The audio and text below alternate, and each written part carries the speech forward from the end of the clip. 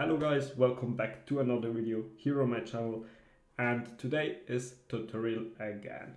In today's video we will discuss some different bases, not just one different style. We will discuss a ring base, a box base, because box bases are really popular in the high legends, so we go through that one, and I will explain you the Lalo part in a little better or deeper explanation. If you're new to this channel, don't forget to like and subscribe, and now have fun with the video. Here is the first ring base, and on such a base there is a typical ring base, as you can see, and in bases like these there is always good step values. And you see in this base you can have two scatters and a rage tower, or you can go for two expos rage tower, or for the expo rage tower and multi, or for the monolith inferno tower and the expo. You see there is a lot of good value here. But what I prefer in this base is of course go for the zap down here, because it not only gives you good value, but it gives you a good path as well. After that you have very easy way to funnel for your heroes. If you take down this ground bow, there is nothing really that can damage your heroes. You see, I'm taking down this expo, and now you have very easy funnel. You see, I'm trying to take down these two buildings just for my queen, but the mortar went down, the wizard tower not quite. But you see, it's after that very easy. I can just place my queen, and I know she will walk down here and will walk up here again. She won't turn down here and go to the king, because we took down these buildings with the saps. And very new to the game is the frozen arrow. I can only recommend this to your Sui and to your queen. Level up that really quickly.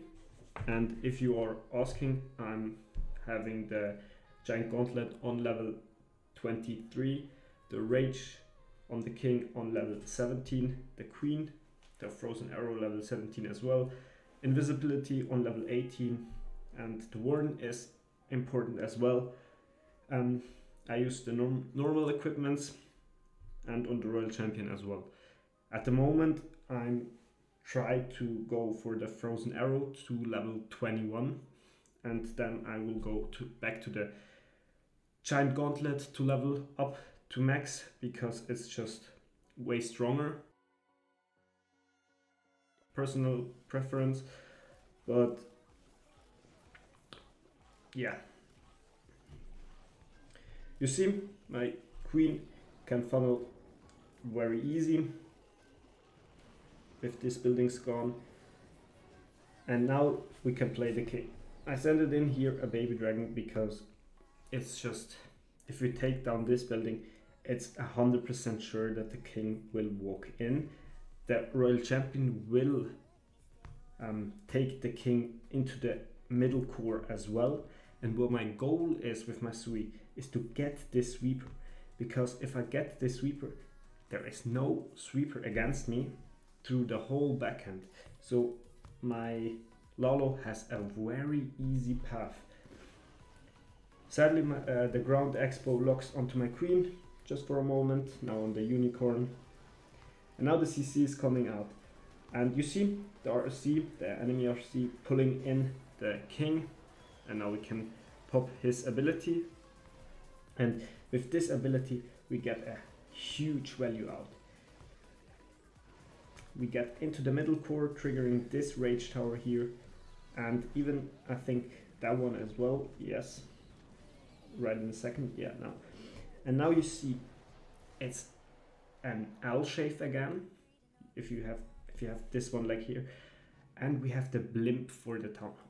And you see the blimp will land between those those two scatters and the town hall, and we can rage up over the whole section here.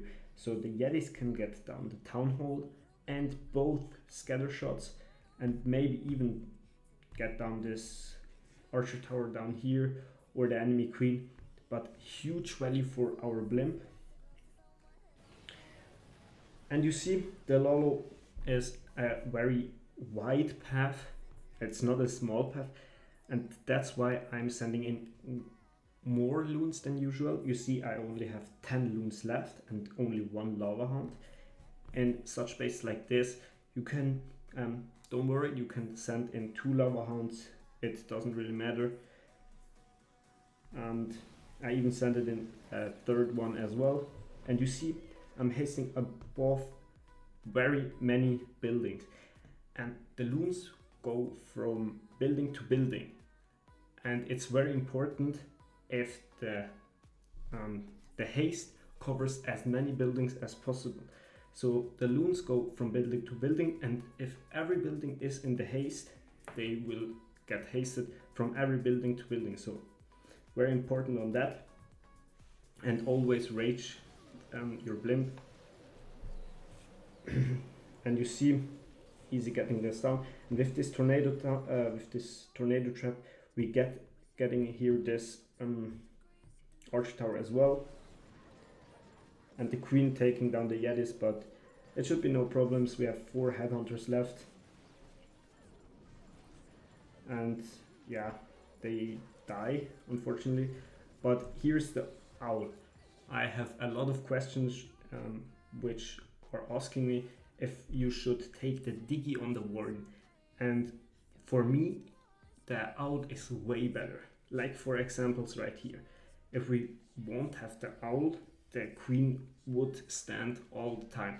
Of course it probably wouldn't have mattered, but if there are some less loons, or I don't know, but this can really hurt. So that's why I'm still taking the owl. Or if we lure the enemy CC with our with our Lalo, and there are some headhunters that are running to my warden, nothing will kill them. So definitely use the owl and not the Diggy. Of course the Diggy is a good pet as well, but at the moment I'm still thinking that the owl is better in Lalo. But yeah, you see the space is easy clutch, can speed it up here, and yeah, now we are looking at the next base. Coming here to a diamond base, and this diamond base is looking very weird, I would say, because it has a very deep core, or a very core with like no buildings near around.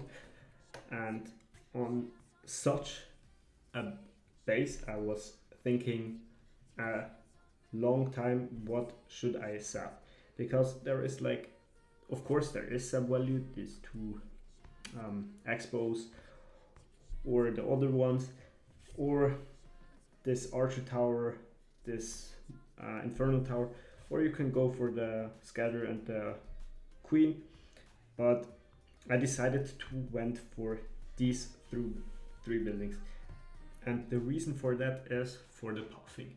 I recognized that around the town hall there is no threat to the Lalo, so only the town hall and these 2 poison towers. But expos doesn't hurt your Lalo, especially if they are on ground. So that's why my thought was from the beginning, I will Lalo through the town hall. And you see down here on the eagle side there is I would say very less damage, so no ricochet cannon, no expo, and no inferno tower except of these 2s.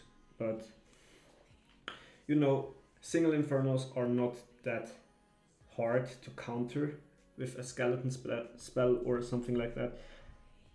But what I did is, like I said, these 3 buildings I went with the set, and with a flame flinger for the scatter right here. You see there is no threat against your flame flinger as well, except this one mortar right here. And yeah, that's why I went for this right here on the side with the flame flinger, taking out this cannon, and now tanking the mortar with the giant and sending in some loons. And the reason why I went for the giant right here is because if I would just put in some archers like this one, the archer tower just would kill the archer and your flame flinger is unprotected again. So that's why I went for with the giant. And always send in your flame flinger before you zap, just to save some time. And now I go with the zaps in. And you see I went with this mortar right here as well, just because it cannot hurt to get more value out of the zaps. And yeah, and you see we have now a clear way for our heroes. It's now very easy to funnel again for them, because there is no building behind the walls, so your queen will always walk the right way.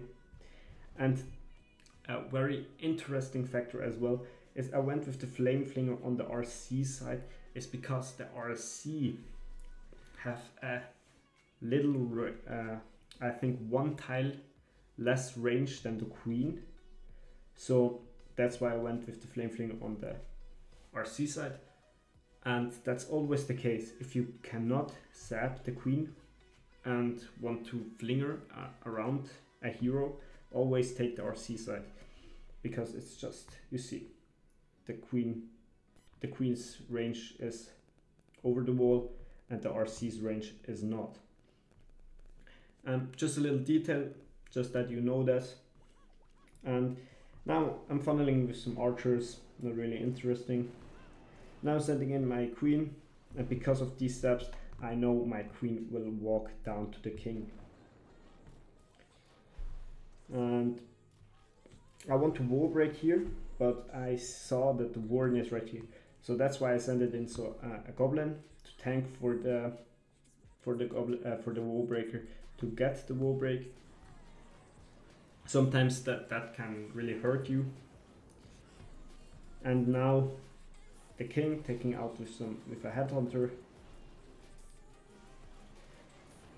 The king unfortunately didn't walk in, but it isn't that big of a problem.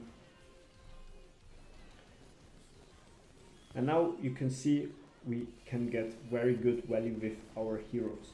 You see this side is out, the eagle compartment will get taken out by the queen, the inferno will be taken care of by the king, and so on. And now the only thing that stands is this thing right here, the bottom side, and the town hall.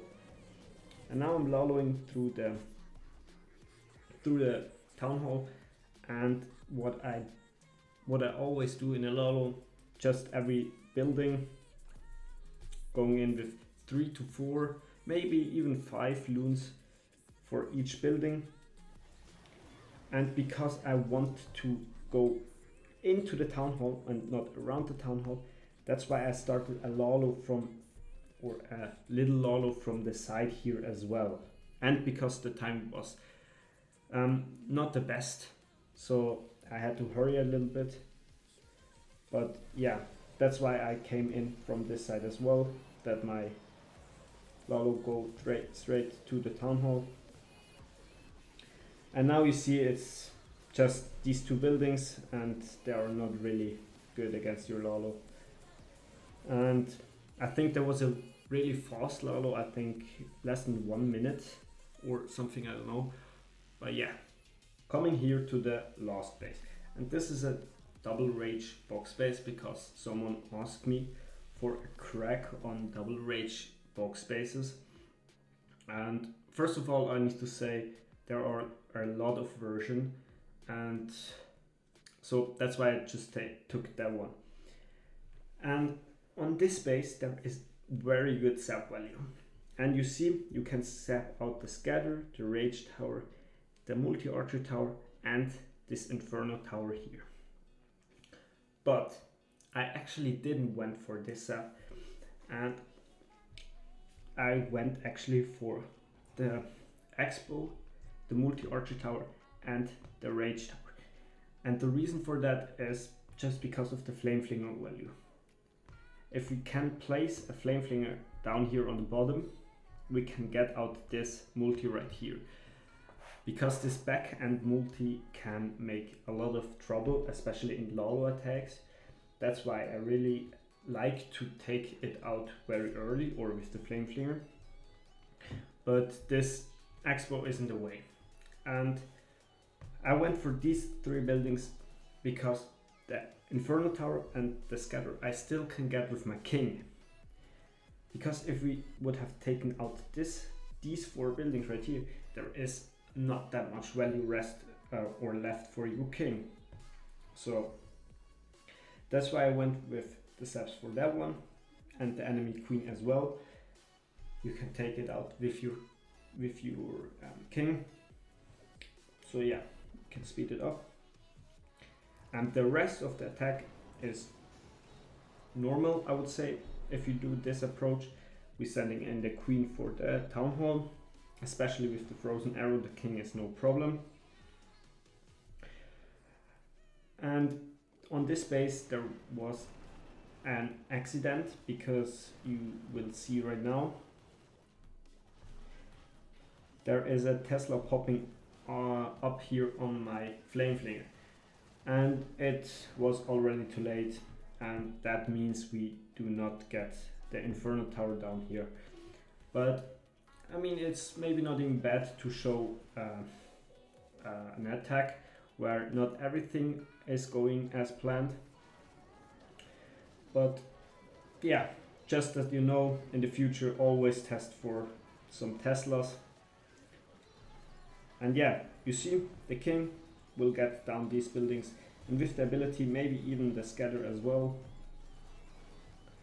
And with the frozen arrow on the queen, you're getting the king easily down without the headhunter.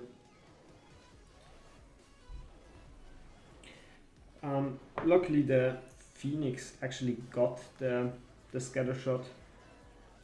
The queen taking the tunnel, and now I'm starting the Lalo.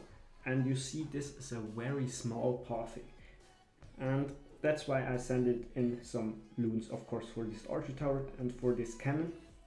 And these loons on this outside should go to the wizard tower, and after to the cannon, and just press these main loons into the core, like in the middle. That's why just I'm spreading them a little bit. You see, beautifully, but this is just with practice you get better at that. And yeah,